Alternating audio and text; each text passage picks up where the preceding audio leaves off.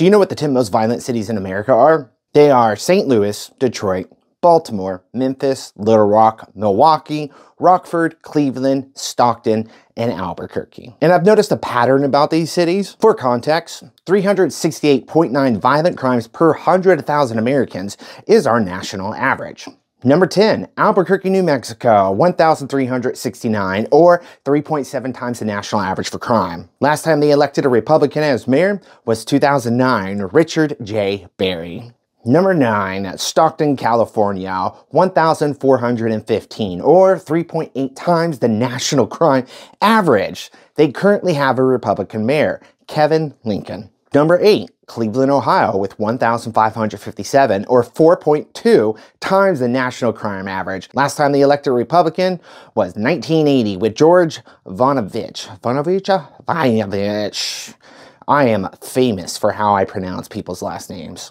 Coming in at number 7, Rockford, Illinois, 1,588, or 4.3 times the national average. Last time they elected a Republican was in 1957 with Benjamin Scheisler.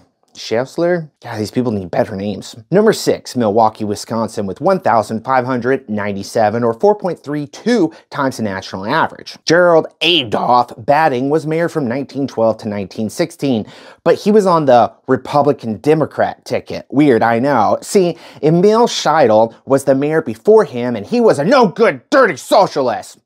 So the two main parties, Republicans and Democrats, they teamed up for the 1912 election to beat him. I couldn't find what political party Gerald Adolph Batting was actually a part of. But before him, Sherburne Merrill Becker was the last elected Republican mayor from 1906 to 1908. Little Rock, Arkansas, 1,634, or 4.4 times the national crime average. From 1957 to 1994, people of Little Rock would vote for a board of directors, and then that board would decide who would be the mayor for 2-year terms. I couldn't find a single Republican who's ever been the mayor there. The majority of their mayors that I Googled, they didn't have any kind of public political affiliation.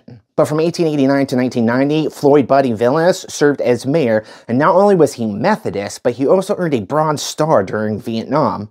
So maybe he was Republican, but they have not had a single registered Republican as their mayor, ever. The entire city's history, never a Republican. Number 4, Memphis, Tennessee, with 2,003, or 5.4 times the national crime average. Last time they elected a Republican, 1874, John Legault, over 140 years ago, ladies and gentlemen. Number 3, Baltimore, Maryland, with 2,027, or 5.5 times the national crime average.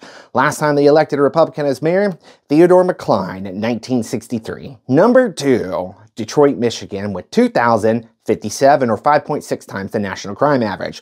Last time they elected a Republican, 1957, Louis Marani. And coming in at number 1, St. Louis, Missouri, with 2,082, or 5.64 times the national crime average. Last time they elected a Republican, 1943. I'm not even going to try to pronounce this stupid guy's name.